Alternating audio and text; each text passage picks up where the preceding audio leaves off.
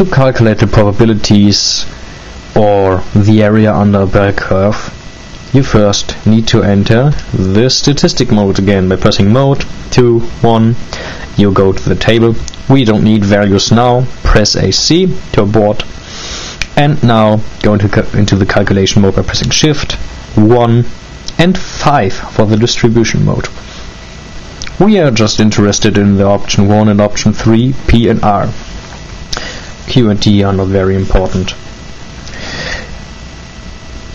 With the P function, you are calculating the area on the left side of the value, so the values which are smaller than the given one, and with R you are calculating the values which are bigger than the other, or on the right side.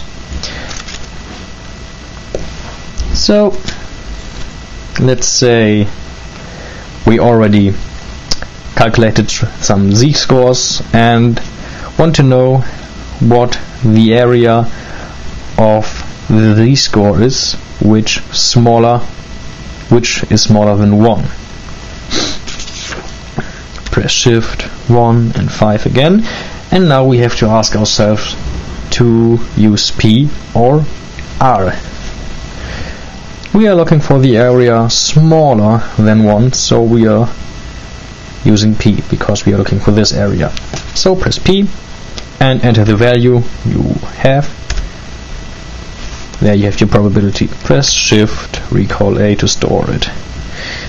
Put it away. Another case. V is greater than 1. Press shift 1, 5. Now we are looking at R because we are interested in this area. So we use R and type in 1.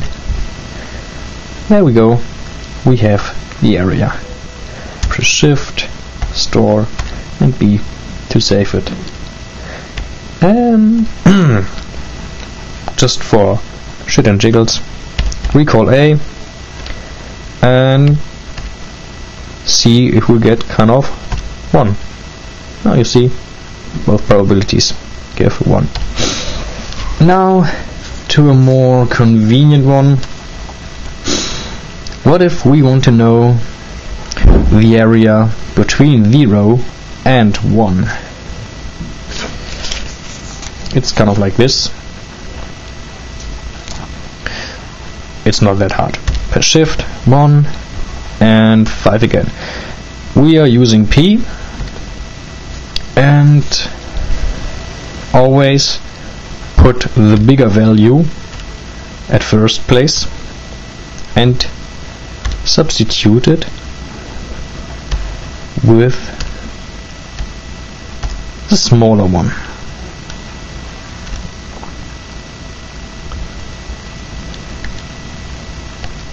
So we get 0.344 something. I started to see just to have it. So what we did was to first calculate these probabilities, the area under the curve, and then substitute it with P0.